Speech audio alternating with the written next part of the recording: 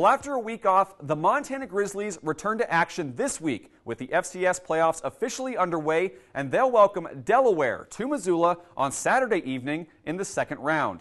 These two teams have only met once before, all the way back in 1993. It was also the playoffs, and it was a thriller, as we had the broadcast of it that afternoon in what was a bone-chilling contest in the Garden City.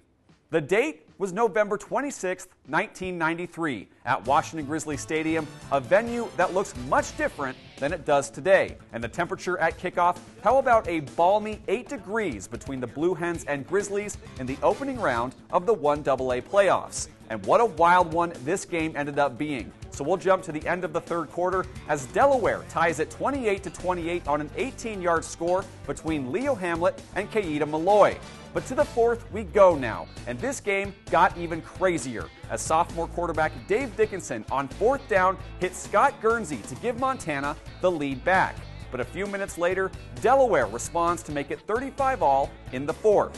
So we'll fast forward to under 3 minutes left in the game, and Montana strikes again as Dickinson throws it to Shalon Baker. He drops it and is leveled in the process, but the ball falls into the hands of Matt Wells to give UM a 42-35 lead.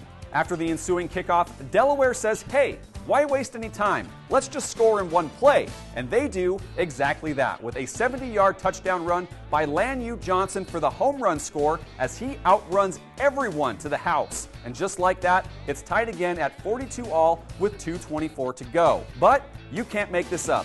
Next play on the kickoff, it's fielded by Damon Body, and see ya. He's gone all the way 80 yards to the house for the Grizzlies as these two teams combined for 3 touchdowns in just 4 plays in a wild sequence down the stretch in this one with neither team giving an inch. But the all-important PAT coming up is missed by Andy Larson, but that makes it 48-42 Grizzlies. Final minute, Blue Hens with the ball. Hamlet airs it out to Malloy again, and it's right on the money as it just gets over the head of Todd Erickson as Delaware responds once again with a 32-yard score. And they convert that PAT to take a 49-48 lead with 55 seconds left in this game, as the Blue Hens completed just 5 total passes in this game, and that one right there was one of them. Griz trying for one more response, but Delaware locks down and forces the turnover on downs as the Blue Hens survived in Missoula 49-48 to advance in the 1AA playoffs, where they ultimately fell to Marshall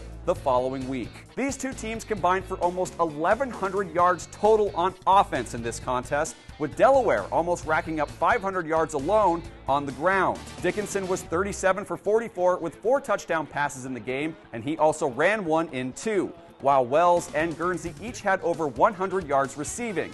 Both teams also combined for 8 turnovers on the day, which with the weather is to be expected. And while Larson missed that PAT, don't worry. I think he made it up to Griz fans just 2 years later in the national championship game.